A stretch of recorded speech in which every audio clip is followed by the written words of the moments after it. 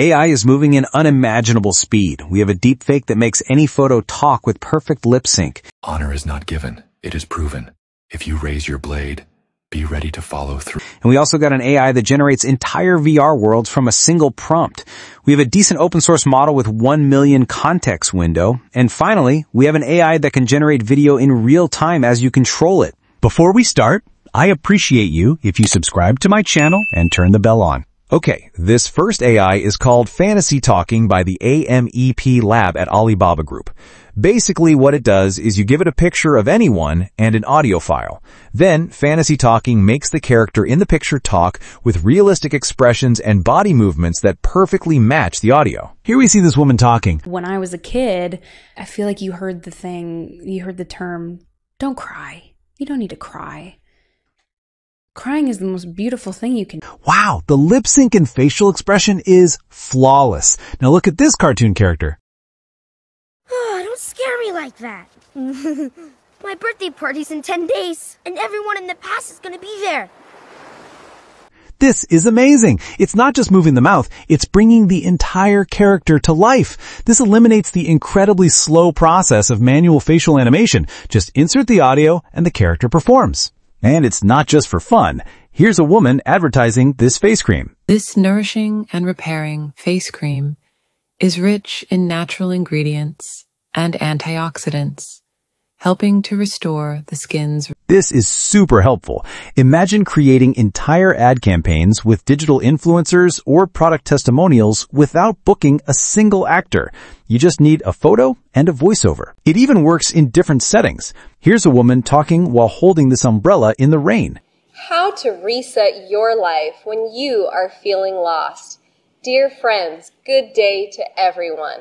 On this long journey of... Wow, the AI handles the face and body movements perfectly, while also animating the background accurately, even for completely non-human characters like this broccoli man. Oh, I know what to do.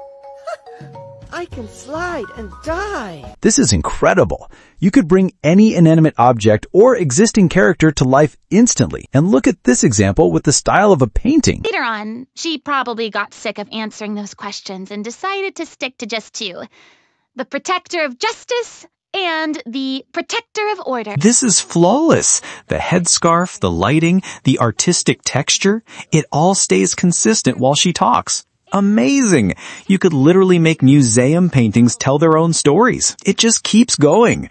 A man at a bar. Ah, welcome, welcome. You're just in time. I made a fresh batch of my world-famous... A girl under neon lights. Oh, don't just stand there, sweetheart. Have a cookie. They're fresh out of the ovens. It even works on a guy listening to music. Walden is a book by noted transcendentalist Henry David Thoreau. The text is a reflection upon simple living in natural surroundings. And here an athlete. If you're seeing this, it's your reminder to get up and go after it today. And here this old guy talking. Honor is not given, it is proven. If you raise your blade, be ready to follow through. And a guy in front of a Christmas tree. Ever seen one of those videos where the character's lips move like a bad 90s dub? Yeah. The sheer variety is stunning. With this tool, the ability to create realistic digital spokespeople or animated characters is becoming accessible to everyone. And get this, it works with many styles. Here we have a photorealistic fantasy animation. We're turning up the quality of your characters. 3D character animation style. You want a real piece of advice? Instead of hating your job, try loving the fact sketch being animated. Infinite possibilities. But first of all, you need inspiration. 3D Pixar style animation. Oh boy. Do I got a story for you? Anime style. You think you've seen pain? You think you know suffering? Try biting. A mini robot talking. System online. Diagnostics complete.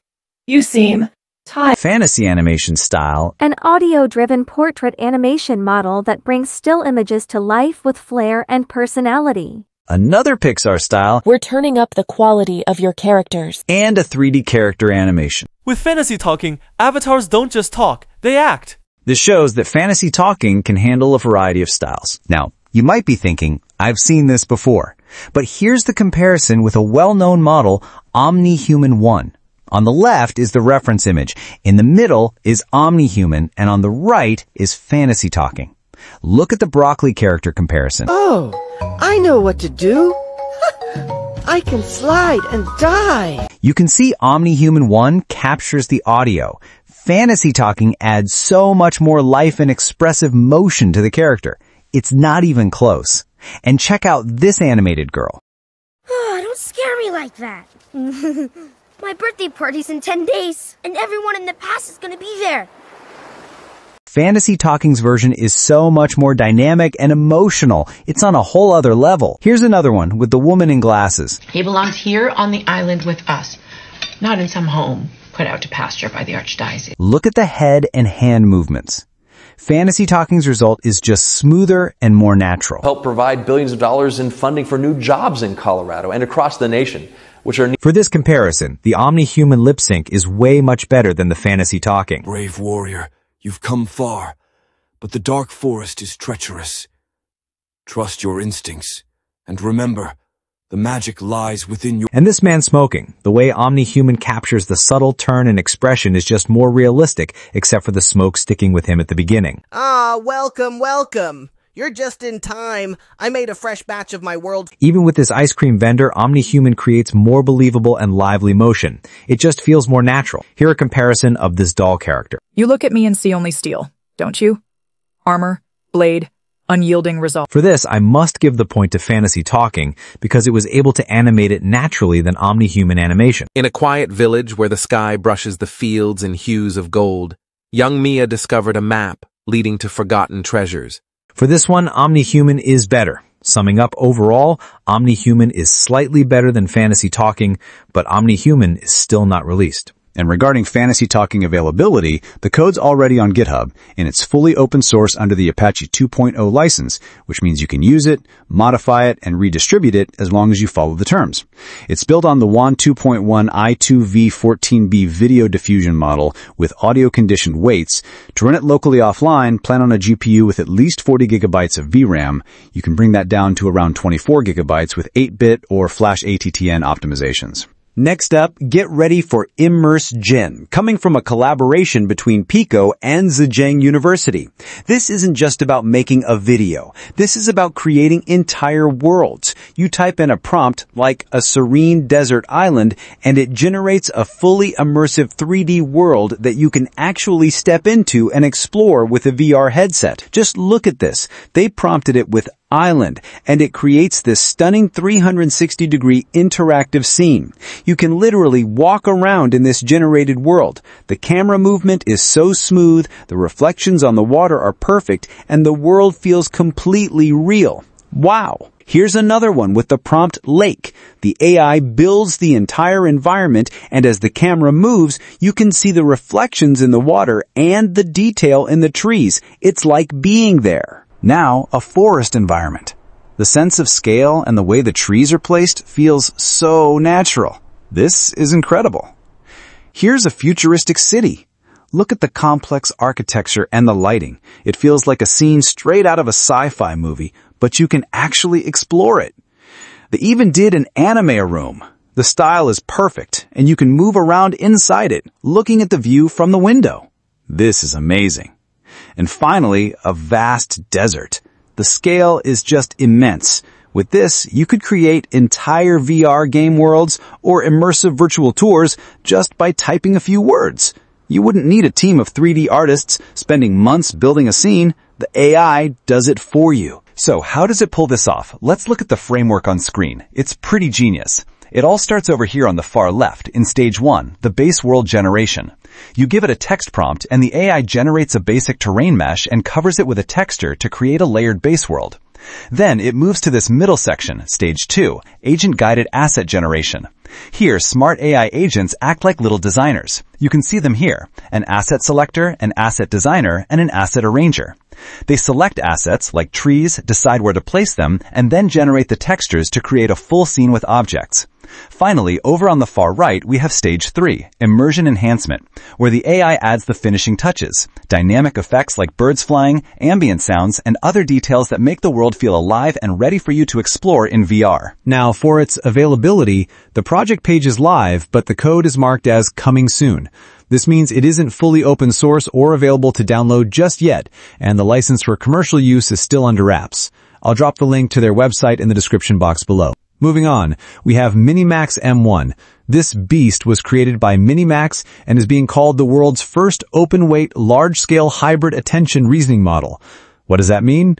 It's an incredibly powerful language model, kind of like a GPT, but it's built with a special architecture that makes it insanely efficient at handling super long documents and complex reasoning tasks, because it have 1 million context window, same as Gemini and 5 times than ChatGPT and Claude models. So how good is it? Here's a benchmark comparing it to other top models. In almost every test, Minimax M1, the red bar, is right up there with and sometimes even beats the best closed-source models like OpenAI's O3 and Claude 4 Opus and MRCR benchmark. And this benchmark is all about finding small things in a big chunk of data, which requires the AI to have a massive context window, like Gemini and Minimax.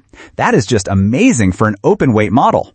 And check this out. On the Artificial Analysis Intelligence Index, which measures performance across a bunch of different tasks, Minimax M1 hits a score of 63, beating out models like Qwen and coming in just behind the top DeepSeek model. But here's the kicker. Look at the cost to run these evaluations. Minimax is one of the most cost-effective models in the top tier. It's offering elite performance without the insane price tag.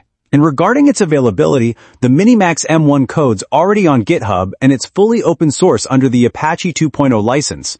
Minimax M1 comes in 2 thinking budgets, M1 40K and M1 80K. Running it offline requires a multi-GPU server. For example, 8 times NVIDIA H800 or H20 GPUs with 80 gigabytes each, which is far from consumer-grade GPU. But hopefully I'm sure we will get more quantized version of that in the future. And finally, Seaweed APT2. This thing is a streaming video generation model designed for real-time interactive applications. In simple English, it lets you generate video as it's happening. You can provide an initial frame and then control a character's pose or the camera's movement in real time. And the AI generates the video at a buttery smooth 24 frames per second. Here, it is generating a video of a woman reading a book, which looks incredibly serene and natural. By the way, all the videos are a minute long. Next, a panda eating bamboo. The motion is perfect and it looks just like a real video. Here's a tiger walking. The movement is so fluid and lifelike, it's stunning. A sea turtle swimming through the ocean. Look at how gracefully it moves. Amazing. Here's a demo of their interactive human generation. You provide an initial photo, and then using this pose stick figure, you can control the person in a real time. Look at how the model instantly responds to the pose changes. This is incredible. You could create virtual avatars that you control live, or even generate animations on the fly. This completely changes the game for interactive content. And even sheep grazing. But what's really amazing is that compared to its previous version, which could only generate 49 frames, Seaweed APT2 can generate 1,440 frames, a 1-minute long video without stopping. That's an insane improvement. With this, you can generate long, continuous video clips for any project without needing to stitch short clips together. The secret to its incredible speed is its architecture.